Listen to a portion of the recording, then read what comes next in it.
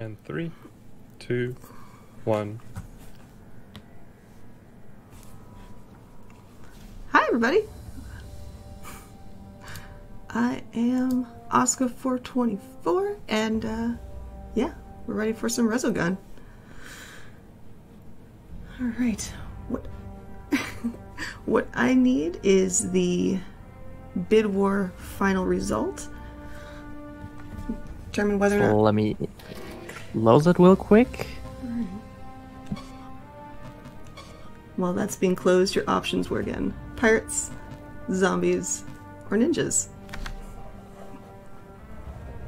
And the final result is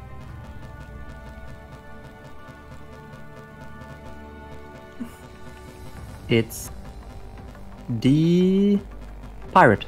Pirate! Sweet! So this is the person we'll be saving. Well, some of the people we'll be saving today. Alright. So with that, that is all the setup I need. We are doing Acis-Mefitis 70% on Rookie. Yeah.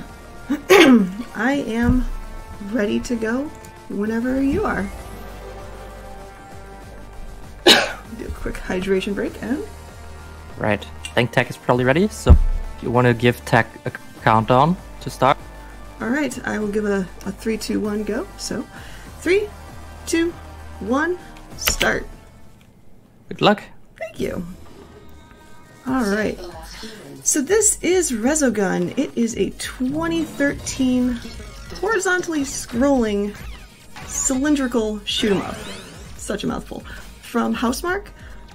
They've made a couple other games, such as Nex Machina, Alienation, and if anybody watched the PS5 reveal and they saw a game called Returnal, that's actually made by the same developers. Oh, also, and kind of like the big one to start it all was Super Stardust and Super Stardust HD, one of my traveling obsessions. So, with any shoot 'em up, the point is go fast, shoot things, and don't die. Pretty much if you look at my little ship there, you'll see a little tiny circle in the center of it. That is the core voxel. And mind you, voxel is just a 3D pixel, so it's fancy. Basically, I can't let anything touch that voxel. If I do, I lose a life. And you can, in fact, game over and die. And where is my things I need to kill? There we go. So, let's see here. Get these little guys and finish this stage really quickly. The first planet, Acis, starts off pretty slow, pretty low-key. Not too much to write home about. You have some standard issue enemies that you'll see throughout the whole game, but it gives you a decent mechanic breakdown of how everything is going to work. Now, there are a couple ways you can go fast and shoot things. The first one that you'll see the most is the gun. You have 3 to choose from. I use, and what most speedrunners use, is called the Phobos shotgun. Now, okay, it doesn't look like a shotgun right now. It starts off as a sniper rifle. But, once you get a power-up, which you'll get pretty soon, it actually starts creating a shotgun. And it's arguably the best one for speedrunning, because, as you'll notice, I'm getting pretty close to enemies over time. There we go. So yeah, you can see how my weapon suddenly got a little bit of a spread to it. And that's just going to get bigger and bigger over time, to the point where I'm just spraying and praying everything. There's a couple other guns you can choose from, but for the sake of speedrunning, not so good. Let's see here. So you have your basic gun, you have your boost ability, which I will show you right here. It's pretty much an easy way to go from one area to the level to another, but from an offensive standpoint, it gives you both iframes, so you can just fly through things without hurting that core voxel, and it gives you some a boost explosion at the very end, like this. So you can actually damage enemies with it once you're done. Let me get this guy really quickly so he doesn't kill me, surprisingly. No, don't steal my human. There's also something called an overdrive, which is a literal giant laser face, like a Kamehameha, and it's pretty cool. It pretty much wipes out everything in a straight line in front of you, which is pretty nice to have.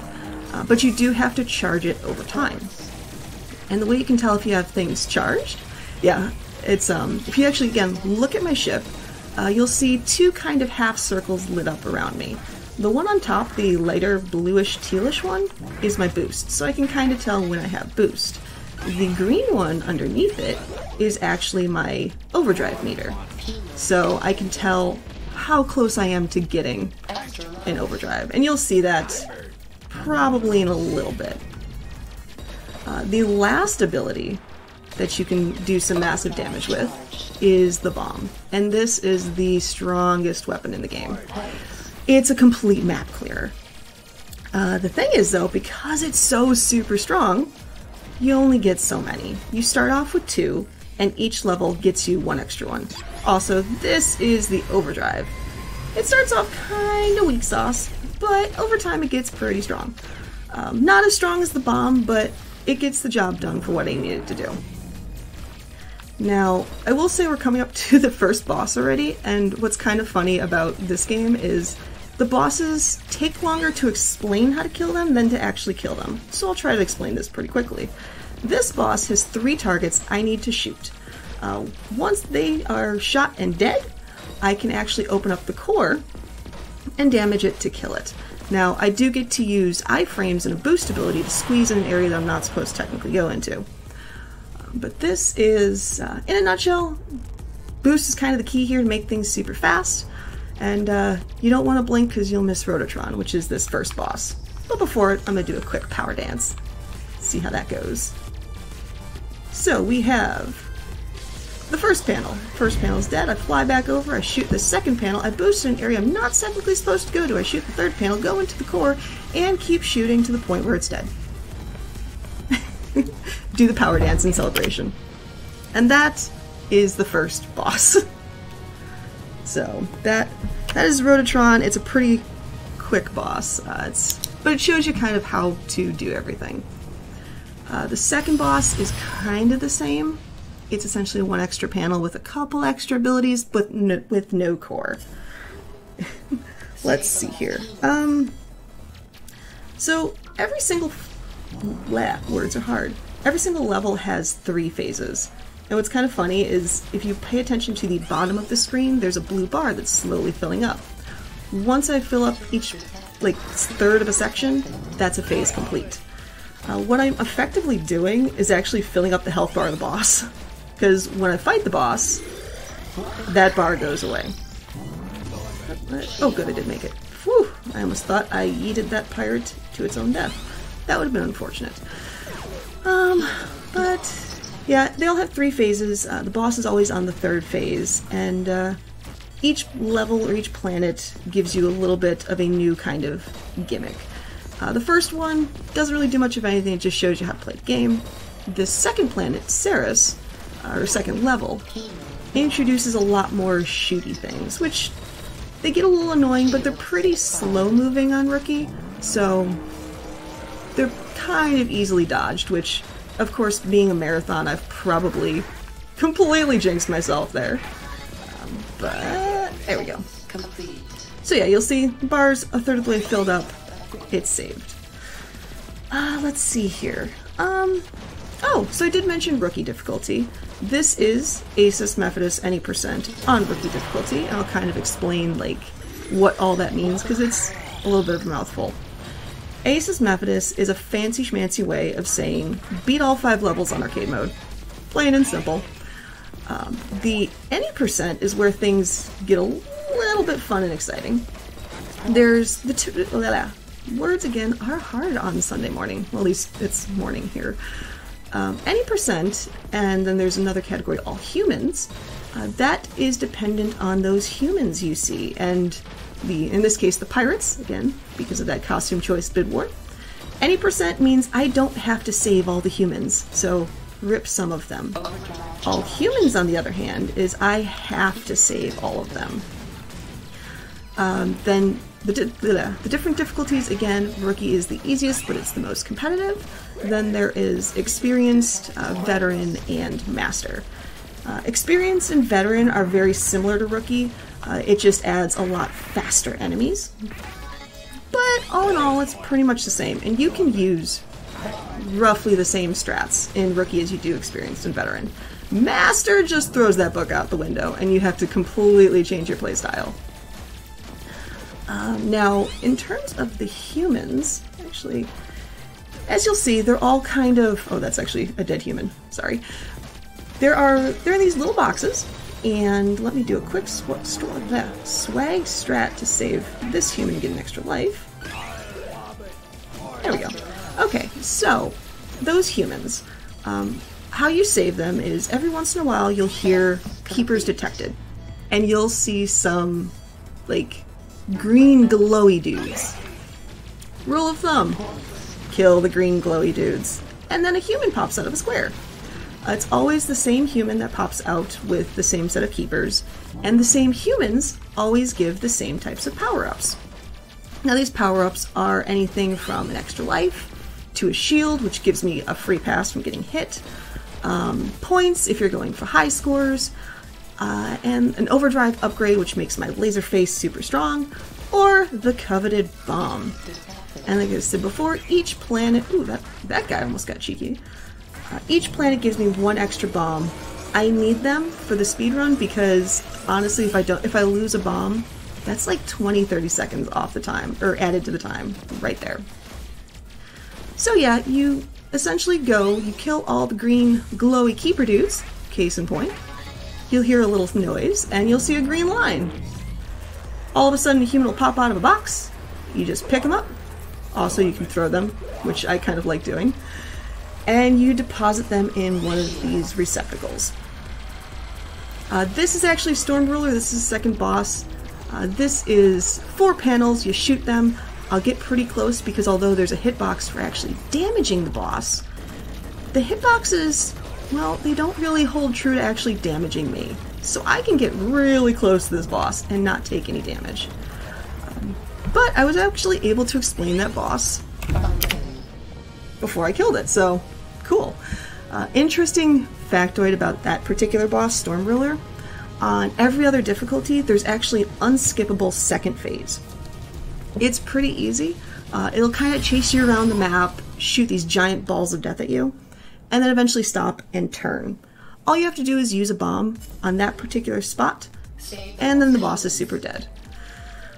So this is actually not only my favorite level, but this is my favorite phase of the game. There's a really cool flow to it, but it's also a little bit of serious time I'll explain later. And so I'm going to shut up for a quick second and not screw this up. It shouldn't take too long.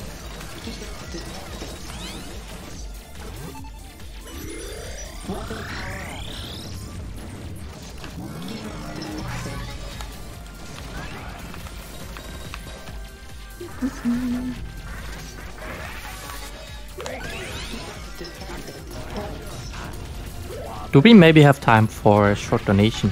Absolutely. Well, we've got a $10 donation by Ross saying, "Awesome weekend with great runs. This Resogun run looks insane. Asuka is slaying it with great commentary. Keep up the great work, everybody." Thank you for your donation. Yeah, and every dollar, euro, what have you, going to the Dutch Cancer Society is a dollar or euro well spent. So yeah, that right there, that keeper, and why I had to do a little bit of serious time there, was the scariest keeper in the game. Now I mentioned the keepers had those green glows, like these guys. There's some that are sequence keepers. Basically, it starts off with only one of them being green and the rest of them being red. If you don't kill those out of order, or if you kill those out of order, I should say, you lose the human, and the human dies. That particular set of keepers at the very end of that phase was a sequenced mode, or sequenced set of keepers. Now, if I would have lost that particular human, I would have lost a bomb. Which means I would have lost like 20-30 seconds to my time, and then I would have been sad. Very sad panda. So, it's a fun little part, but it's also mildly scary. But yeah, the point of this particular map is it starts adding a lot more enemies to the map, particularly spawning on the opposite side of said map. Now, Like, honestly, one thing I love about Resogun is if you actually look behind my ship, you can see the entire map. So you can kind of plan where you want to go next. Because, like I said, a lot of things spawn on the back side of the map. Oops. It might be the same patterns. It pretty much is the same patterns every time. But where they spawn is a little different each time based on your location in the map. And sometimes things just might not spawn if you're sitting in the right spot. Okay. Boop. So that was a use of a boost explosion, so I didn't have to deal with those guys. It's just quicker to kill them that way. Let's see here. Oops. Okay. I honestly hate those laser walls. I'm like a moth to the flame. I tend to not pay attention to them and end up dying to them and kind of just have a, well, poop face. Alright, let me use my bomb really quickly. There we go. So we are actually getting close to, well, my least favorite boss of this game. It is the most RNG intensive, and I hate it. It is a huge case of thanks, I hate it. So this is going to be Atomic Cube.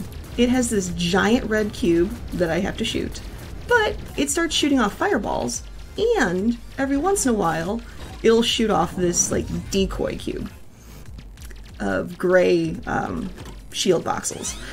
When you shoot the gray shield voxels, they all separate, and then it turns into this minefield of madness.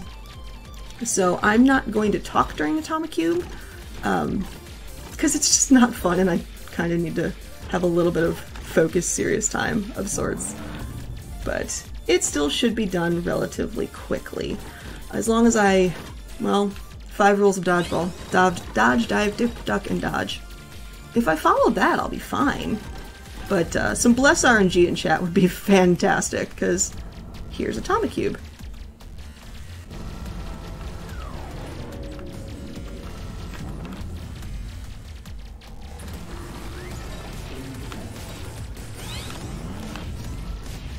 Perfect. Whew. Out of all the bosses in this game, Atomic Cube scares me the most. I've lost so much time. The nice thing, though, about dying in this game, as long as you don't game over, is when you come back, like boosting, like overdriving, you actually get iframes. So it's not a lost if I die right there. I can just stand there or fly there, hover there, in the middle of all that chaos and just wail on it for a hot second.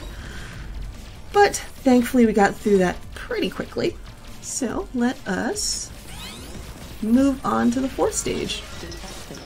Now the 4th stage, at this point the game is like, okay, you haven't, I don't think you've died. No, I haven't died yet. You're doing great. That's nice. I kind of want to make things difficult for you. Also, Sequence Keeper swag strats. You don't need to boost through them. I just do it because it looks cool. It's like self-validation right there. Save that extra life. These mega spooters are not fun to deal with. Let me boost through them. So yeah, when you boost through enemies, you actually can destroy them in one shot, which is great because those spiders take quite a few shots. They are beefy mega spooters. But yeah, so the game is like, alright, you're doing well, we need to change that. So this is where you're going to start seeing a lot more enemies on the map, especially on the 2nd and 3rd phases. Also, this phase has arguably the memeiest of bosses. I'm not going to tell you the name of this boss because it kind of ruins the surprise. And by kind of, I mean it totally does. But it's also has the potential to be the fastest boss in this entire game. So if you thought I was beating bosses quickly before, yeah, you ain't seen nothing yet. So let's just kind of get through all this riffraff. For this game, you don't have to shoot everything. There are certain things that I'm looking for to spawn that progresses the level. Let me use that really quickly. You'll see my overdrive is getting bigger and scarier and meaner. That's because I'm getting overdrive upgrades and making it stronger. But like I was saying, I don't have to shoot everything. Like, I don't have to kill these laser walls. I'm just very good at dying to them. So I just avoid them like the plague. Let's see here. Let's take care of that. I completely lost my train of thought. Oh, funny factoid about the humans. So, even if you've killed the keepers, you've picked up the humans can still die, and you can still lose those humans before you save them. If you die yourself while carrying a human, it's RIP human. Let's see here.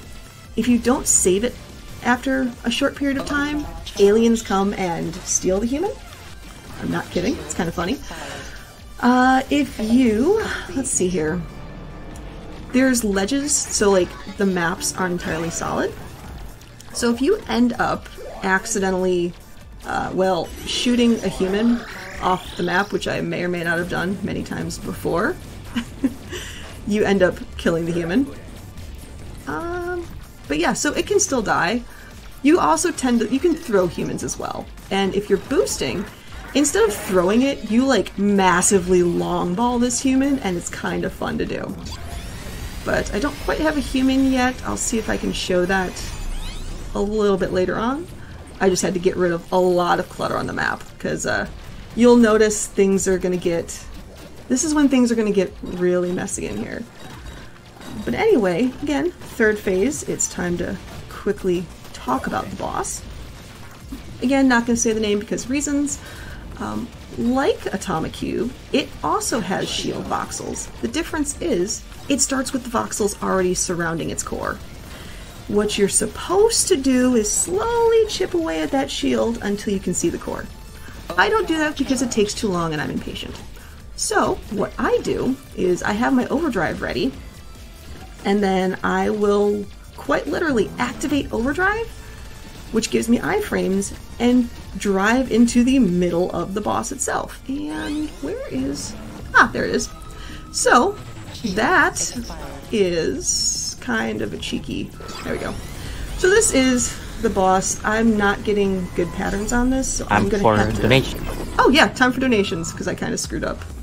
Doomsday. Alright, we got a $10 donation by Shiny Black Phoenix. Oh, I said $10, even though it's 10 euros. Well, 10 real money's donation. 10 real money's donation by Shiny Black Phoenix saying, "Good luck on Demon Cube, Asuka." Thank you, Phoenix. Yeah, Phoenix actually runs Next Machina, which is another Housemarque shoot 'em up. It's a pretty crazy one, and they're really good, so definitely shout out to them, check them out. But yeah, so I kind of screwed up Doomsphere, unfortunately.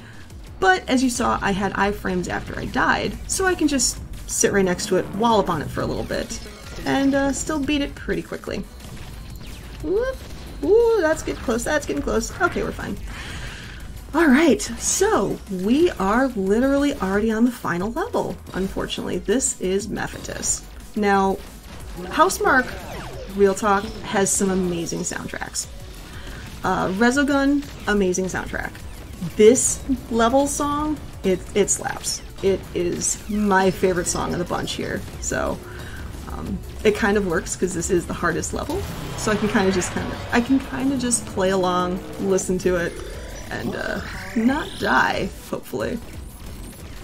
But this phase, or this level, again, it has a lot of enemies, a lot of fast-moving enemies, and then it has a very annoying floor hazard, particularly those floating rocks, because gravity is very optional in this game. Those rocks, if I run into them, I die. But if enemies run into them, they die. And if I shoot the rocks, they blow up. If I shoot them right next to an enemy, the enemy dies as well. So I can use them to my advantage, and I try to on occasion. There's also a lot more things trying to shoot me and kill me, which makes things annoying.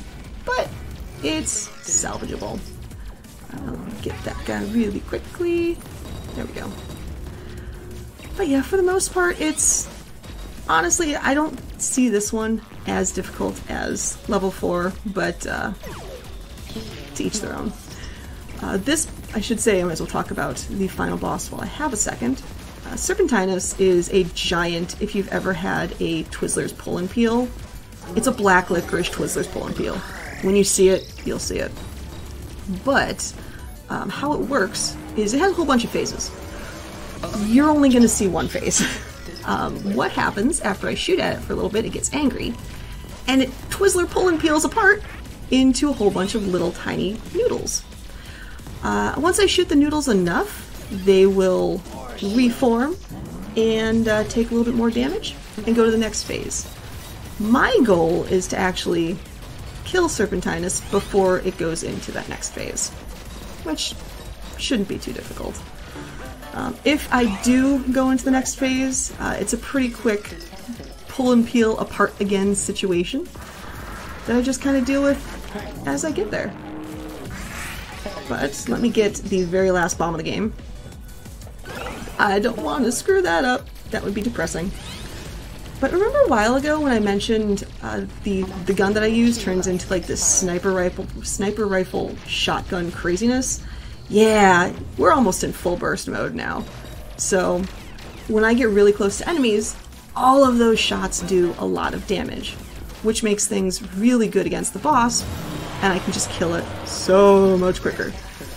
Let me get rid of laser walls because I hate them. They're not fun, thanks, I hate them.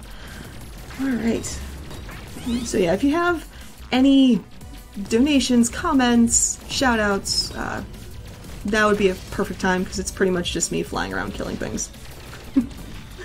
I currently do not have any, but what I can say is that if you like what we are doing here, then consider subscribing to the ESA channel, because subscribing to the ESA channel helps both ESA and BSG, and you get access to all the ESA emotes as well as to several BSG emotes. And yeah, you get to support both of the events. And B, you have heard of Twitch, which is free if you have Amazon Prime, and you just need to connect it to your Twitch account, and then you've got one free sub every month, and you can use that free sub here on the ESA Marathon channel if you haven't used it yet. Awesome. And yeah, definitely that Twitch Prime. I tend to forget I have it, so it's always good to be reminded, oh yeah, I can use that to help out a cause. But yeah, that was unfortunately the last time you will see Overdrive, and we're actually getting really close to the end based on these flamey X's that thought about existing and then didn't. But like I said, we are pretty much right to the final boss. That's what I was looking for. Alright, now I just realized I didn't use a bomb. No wonder my time is kind of poop. Alright, so yeah, we are at the final boss. I would use the bomb normally, but he doesn't take much damage from the bombs here, so it is what it is. So this is the Twizzlers Pull and Peel of Death. I'm kind of trapped between two Twizzlers Pull and Peels, which is a little awkward, but... Oh no! He got to a second phase. That's alright. But time is going to be right... now. And that's it. That is Resogun Acis-Mefitis any percent on rookie difficulty. Yeah, 27 for me isn't that great, but I also forgot to use a bomb somewhere. I know where I forgot to use it. I forgot to use it on level 4, which again would have cut like 20-30 seconds off the time. But it is what it is. That's pretty much it. A quick little Easter egg. This congratulations screen changes based on what your difficulty level is. This is very, hey, you beat the simulation, good job. And then later on it's like, okay, you're actually doing a really good job. But there's a higher difficulty. But yeah, so just general shout outs. Thank you to all the friends and family that stopped by and and watched it. Resogun is a really fun game to play. Shout out to the Housemarque community, the devs, their Discord's amazing. If you're interested, it is on PlayStation 3, PlayStation Vita, and PlayStation 4. It's a really good, fun game to just pick up and play. There's not too much speed tech to learn. It's just go fast, get good. And yeah, it's fun. I love it. I hope you had fun watching it, and enjoy the rest of the marathon. That's it. All right. Thank you very much for that, Run Asuka. Coming up, we're going into the final stretch of BSG Online 2. We've got three runs coming up. And coming up right next, we've got the BPG 13 with Pursuit Force, Warlords. And yeah, that's it from my host. I hope you enjoyed that. I hope it wasn't too much. Hope I didn't mess up too many. And yeah, taking over from me is Tiny Tim. He's gonna support you until the end of the... And yeah, stay safe, guys. And see you soon. Bye.